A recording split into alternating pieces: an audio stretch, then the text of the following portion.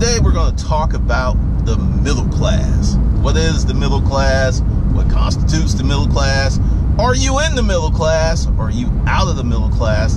And what it takes by the hustler kung fu methodology to truly be middle class. Not wealthy, not rich, but just middle class.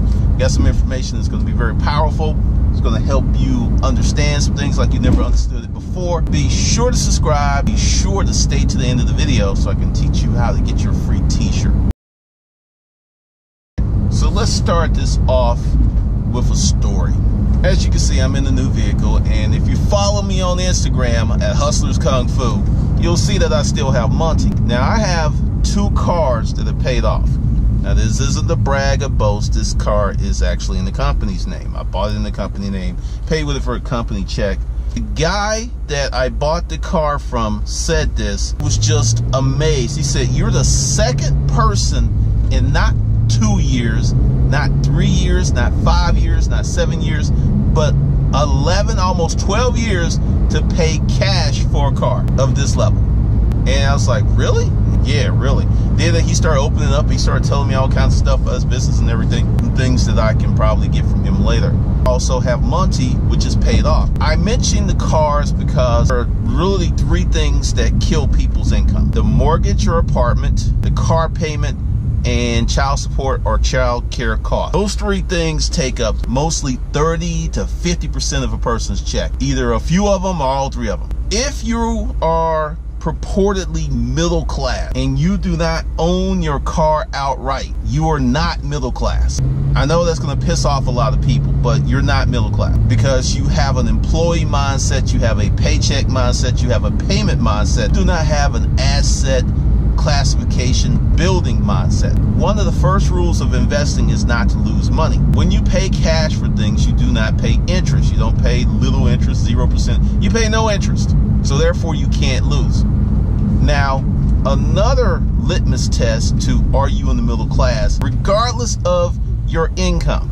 Do you have $50,000 worth of assets? If you don't, you're not middle class. Assets, and this is something, you know, we can go back to my video with Farmer Brown. A farmer can have millions of dollars worth of assets. He has income producing assets, but not exactly high income. And having assets is way more important than a high income. But if you are an employee mindset person, if you're a paycheck person, if you are a payment person, and I'll break that down about the payment person, you are going to be in a world of hurt because you're losing 20 to 30% of your after-tax income in some type of fee. And that's another reason it's so hard for you to get ahead. Another litmus test, and this is a big one. This is really big. Do you have student loan debt?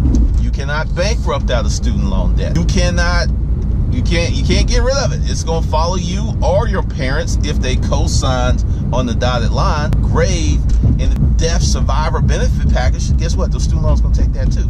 So if you got student loans, regardless of your income, you're not middle class. This is the trickeration done to create middle class. If you're educated, you're middle class, regardless of your income. Now, it used to be education was not that big of a thing in America. It was nice to have. Seriously. If you were a farmer and you wanted your son to be educated, you send him to school, he gets a little education, and that was nice to have. It was the grooming process. It was called finishing school. It wasn't like your first option, because the thing is, before you went to finishing school, you had to make some money. You had to have some assets, which is Farmer Brown, the kings and queens, all of that.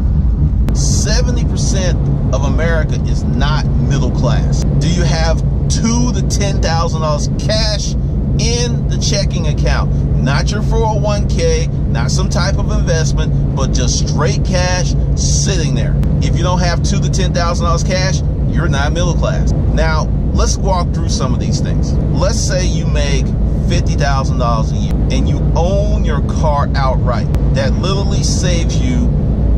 You're still gonna have to pay car insurance, and you're still gonna have to buy gas, but your car payments are gonna be $450-ish to $700. That's where most people are with car payments. Simply having a car that is paid off, you're saving $450 to $700. Let's split the difference at $600 bucks. $7,200 a year, $7,200 a year back in your pocket. That could start a business. All right, so let's say you make $30,000 a year. You have 2 cars that you have paid cash for, and you own a house.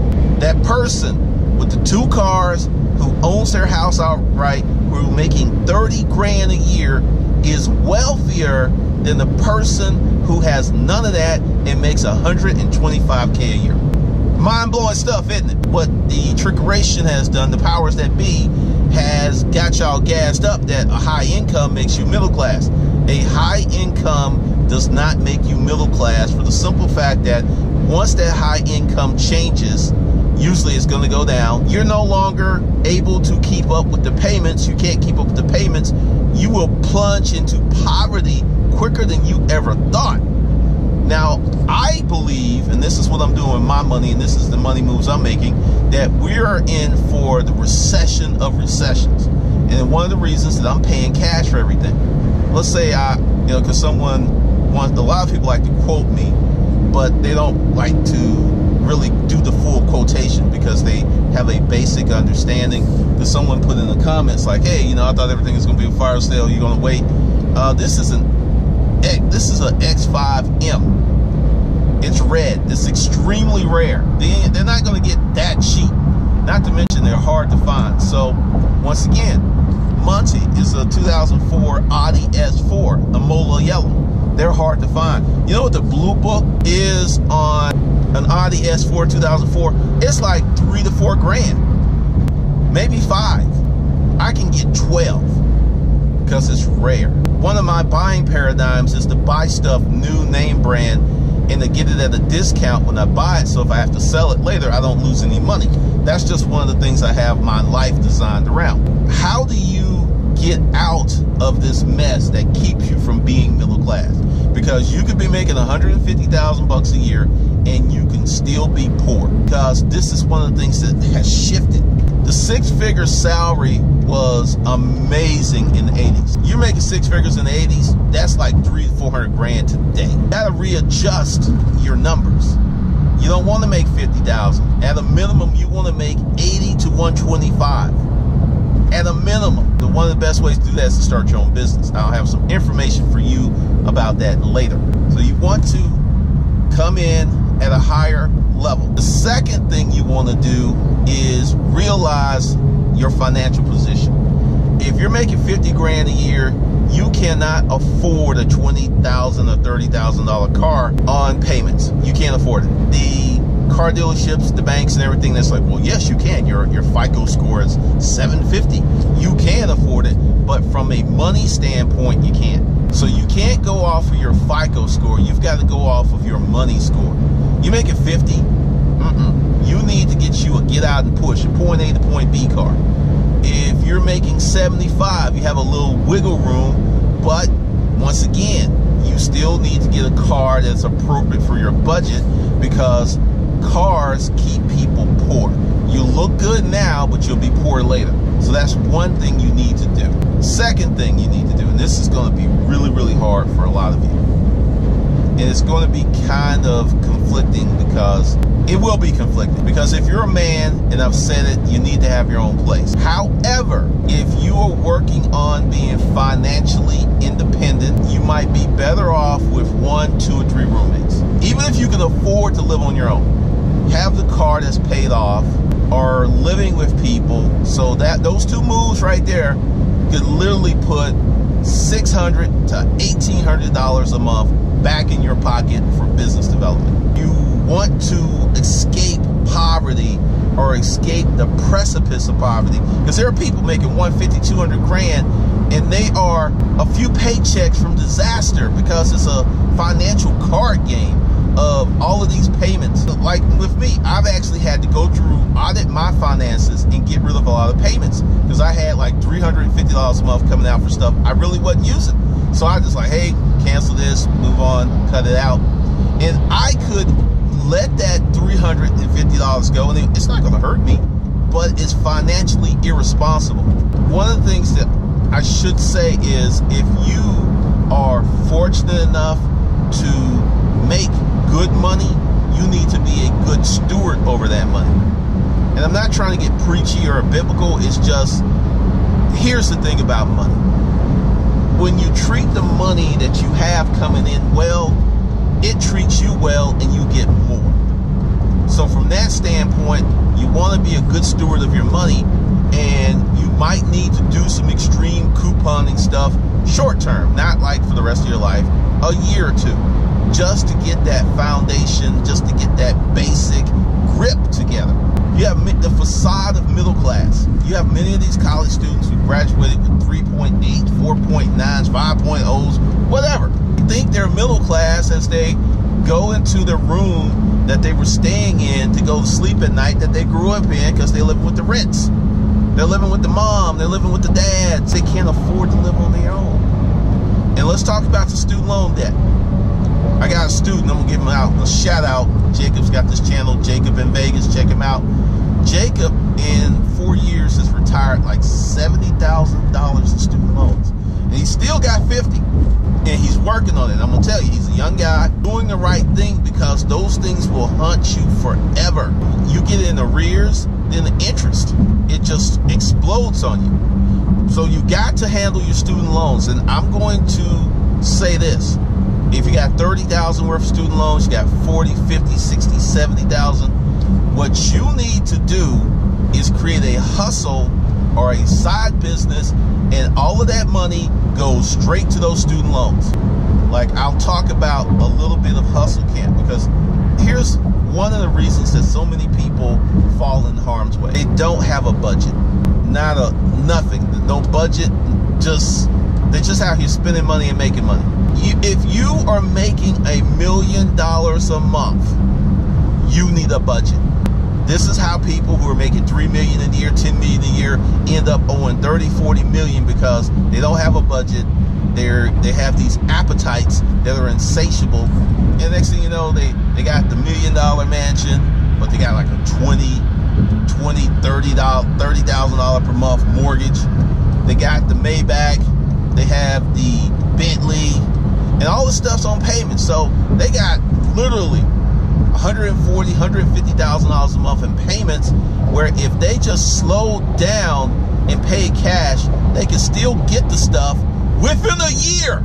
But now, the car man said, I can get this now because my FICO score 780 and I got 20 G's to put down. So I'm going to get this. Glendon, I'm going to get this. I can do this.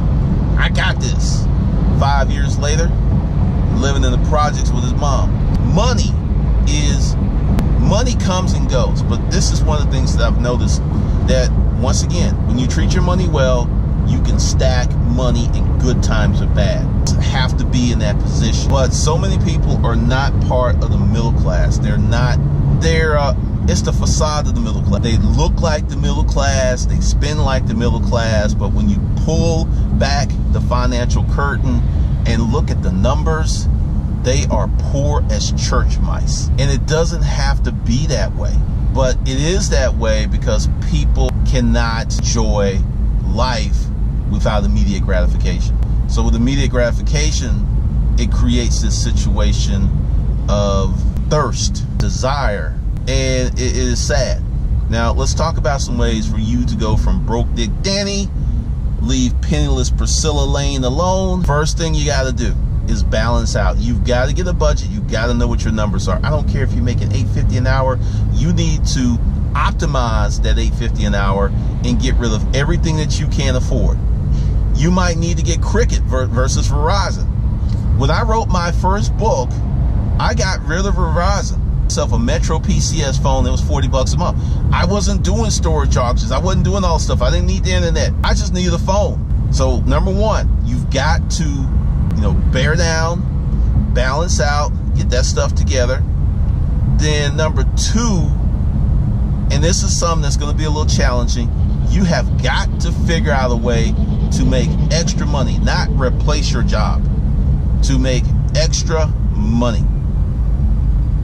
If your situation is you're making $50,000, $60,000 a year, you make an extra 15 grand a year, that's life changing. And the extra money must have a purpose. It should not go into increasing your lifestyle. That is another thing that kills people, lifestyle creep. And I know you're going like, well, Glendon, you're driving that fancy new BMW. But I'm like, it's paid for, man. I saved up for it.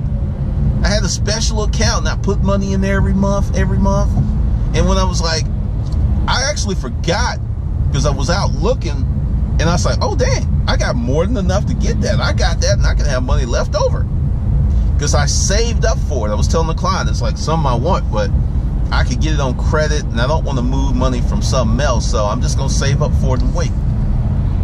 Boom, here it is. Make more money. Now, this is going to be something else that's going to be very hard to digest. So brace yourself. Go to my video, how to start a service business. Start a car wash. Start a power pressure washing service. These are clearly things you're not going to want to do because they're not your passion. You know, they don't edify you. They're not taking you to this wonderful place in life, right? You're not feeling special and no one's like, it's not edifying work. And I'm gonna tell you something. Many people are looking for work with purpose versus putting purpose into work. When I used to work in these warehouses, I would turn it into a game. And I was like, how can I do this more efficiently? And people noticed this. I remember I was tasked this one time to sweep up this huge warehouse. They were vacating the warehouse. There was stuff there. I was like, okay, how am I going to do this? So what I did, no one told me to do this. I went out, I found the hose, and I just wetted up the warehouse to keep the dust down, right? So I did all that. Then, just enough to wet it and not to get it soaking and stuff like that. I wasn't trying to clean the warehouse with the water. I was just trying to create enough water on the stuff there so the dust wouldn't choke me, because there had been two people there and they just started sweeping it up, and I don't know, God knows what this stuff was, and it just got so bad that they just walked off because the stuff would hang up in the air. And then I slowly swept the floor with purpose. I didn't go fast as I could. I just went slow, no dust whatsoever, none. And I had these rolls and I would put together a pile. Then what I would do is I would bring the trash can to the pile and put it in there. And one of the guys who was a permanent there, he watched and he told me this. He said, I don't know who you are, but someday you're gonna be running your own company because you do stuff like systems and processes. You can put purpose into anything. When I used to cut grass, well, Sally Mae Jones, Miss Jones, rest in peace, would be on me because if there was a blade of grass up, she would like not pay me, and she's like, you need to go handle that, handle that, handle that, handle that. So I would go out there, and it came to a point that I became obsessed with cutting grass. I would like, and one of the ways that I learned how to get around, straggles, I would cut the rows shorter. I wouldn't like go to the width of the lawnmower. I'll leave like that much, right? I wouldn't have these stragglers and I wouldn't have this stuff. You can put purpose in any work. But many of you are looking for work that has purpose, something that excites you, something that turns your soul on. Well, if you're broke Dick Danny, if you're penniless Priscilla, you don't have that kind of time. You don't have those options. That's why I say this video is going to piss a lot of you off, because you need to get yourself a good service business or something while your dream business is supported, or you get the money or the right tools for this kind of business, because this is one of the things that kills so many people. They want to do something significant while having a mediocre mindset, and it's just never going to work. So that's just some of the things that you can do, because once again, most of you are not middle class. You're not. I don't care what your paycheck says. I don't care what kind of nice house you have, because the minute that paycheck stops, it's all gone. You might be able to go 4 months. You might be able to go 6 months. After that, if you don't get a job and start paying some bills, they coming to take stuff. They'll kick you out your house. They're going to come hook up a tow truck to your car and snatch it in the middle of the night. And you're going to go out there, you don't have no car. Because the thing is, you never owned the car. You never owned the car. You were leasing the car. Until that final payment comes through, you don't own that car. And I don't think a lot of people really get that. And that is a very important thing about ownership, because a lot of millennials are doing this. I don't want to own anything. I'm going to live in the van. I'm going to travel. What they're doing is avoiding responsibility, because success is responsibility. Owning stuff is responsibility. These are inherent in the DNA. And the longer that you put off owning stuff and building assets, the worse this thing is going to be for you. It's going to be horrible. It's going to be terrible, because if you just have, quote, money, and you have no assets, you have nothing that you own, it's going to be very dark for you. How do we get out of this? How do we get out of this? I'm going to give you the free version, and I'm going to give you my version. All right. So one of the things you should do, and this is if you have no clue to what you want to do, go below the video, contact Patty, go to my bookstore, find one of the $10 books, give me your number, and then let Patty, tell Patty you want this book. You only get one book, and read that book 5-10 times. Because you give me your number, you go ahead and find the book.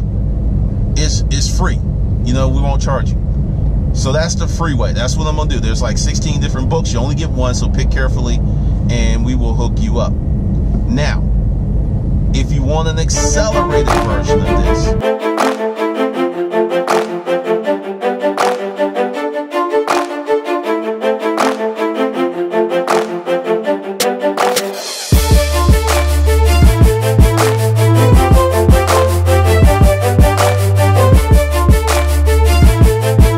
so this is Hustle Camp. Let me drop it for you. Hustle Camp is Hustler Kung Fu University under a different name. And it's not one course, it is several courses. And let me show them to you. Going down. Disruptive Money Personal, How to Never Be Broke Again, the $25 Hustle. I will teach you to make money live webinars, 10 essential steps to hustling, becoming the boss, and the Craigslist marketing course. I am still working on this. This is not available. This is done. This is a great course. This really is worth the price of admission. 30 Days 2,500 original course. I'm working on Fat Cat Secrets. I'm working on this. This is done. The child support course is done. That will come later. Disruptive Mating, that's done. Fat Cat Secrets, Parental Contracts, LLCs, and Trusts is about 50-60% done. This is coming. I'm working on that. That's done. This book is the bomb. Now, currently, in the year of our Lord, until November 3rd, 2017, this course can be had for $1,500. And all the courses that go with it, plus you'll get t-shirts, plus you'll get boot camps. And if I have a live training here in Atlanta, you can come to the office and use your Hustlers Kung Fu or your Hustle Camp live stream key. Essentially, you just show up. We'll verify you, make sure that you signed up, you paid for it. So whatever live event I put on, you can come, which means I'm going to be limiting that, and I'm going to separate that because I learned some stuff. But for you, $1,500, you go under the video. There'll be a link, and you can pay that, and then Patty, my assistant, will set you up. Please give us 28 to 48 hours. Sometimes on the weekends, it takes a little while. And that is how you get that. Now, let's talk about these t-shirts. What I want you to do is subscribe to the channel. And what I want you to do is go below the video, give me your number, go to this SMS notification list, get your number. And when you sign up on that notification page, wait, you're going to get a text and hit yes. So you'll be confirmed. And then come back and subscribe to the channel if you've not subscribed. And then leave a comment on this video or any video. And every day, or let's say I do a bunch of regular videos, I may let them stack up. For every video that I do, I am going to give away a t-shirt to the best comment. Yes, you can comment more than once, but the comments need to be sensible and same like, yo, you're not going to win it if you just put yo. Okay. All right. Well, that's it. Hopefully you are thrilled, and be sure to subscribe. Be sure to give me your number, and be sure to come back and leave a great comment.